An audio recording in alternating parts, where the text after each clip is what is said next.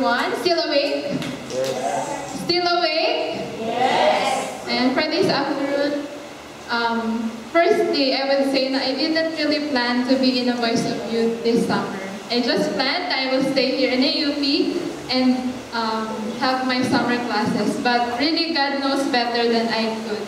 So He used people to invite me in the Voice of Youth that was held in Imperial, just nearby.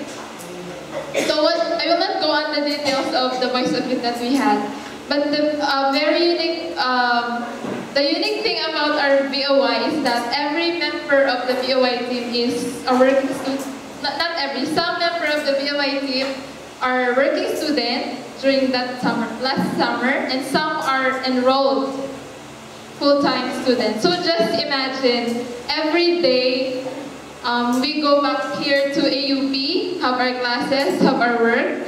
Then at around 6 p.m., we travel going back to Imperial. Sometimes we stay there at night so that in the morning we'll have our serenading and also the cherobics ministry. So what I have experienced that time is really challenging. Kasi nga, just imagine, we'll end up at 10 p.m., then travel back here to AUP, have our sleep at 11, then at morning 7 p.m. we'll have our classes, then at afternoon again we go back there. But really the Lord sustains, and whatever the Lord started, He will really sustain. So at the end of the VOY, I know my VOY team members was also blessed. It was a different experience. Actually, the church members there are really supportive. So that really helps in the work that we have there. So at the end of our work, at the end of the VOY there are 8 souls.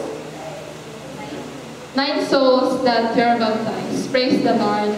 And there are 2 lessons that I have learned from that VOY. First is, as workers of God, we should not be a respecter of people. Even far or near, if God calls us to minister, let us willingly go. If God calls us to minister just for the seatmate that we have in our classroom, maybe a friend or a roommate, if God calls us to minister, we should always willingly follow.